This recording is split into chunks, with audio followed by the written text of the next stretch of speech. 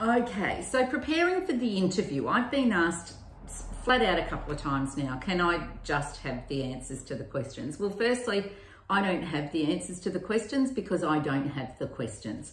So the department will shake up the questions, and rightly so, because becoming an approved provider, you really need to have that capacity to run a funded education and care service. So you really need to show the department that you understand the application of the regulations. So that's why we work on, when I do coaching with you and I prepare you for the assessment, we work on a whole range of scenarios. So you know, what would happen if, or what do you need to do if, or who is responsible for, or all those sorts of things. So that builds your understanding of what it's like to apply legislation or regulations in the actual moment and what's actually happening. So if you want a broad range of knowledge and those sorts of things, and how you apply that legislation and how you meet those responsibilities with your coordinator and your educators and those sorts of things. So I coach you through all aspects of running an education and care service.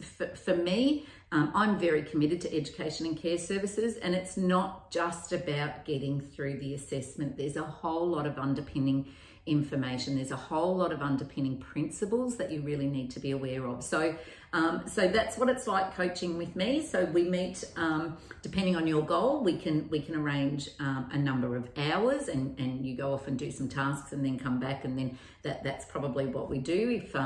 If you want me to coach your educational team, because often we see that that's where there are some gaps, then you can buy X hours again, and we can schedule out some meetings, and we can see what comes out of that for you.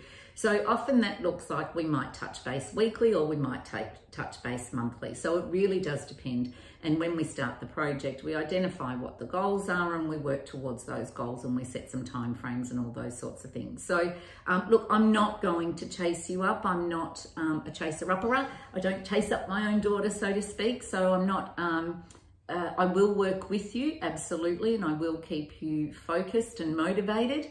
But ultimately it is down to you. So look, hopefully we're a really good fit working together.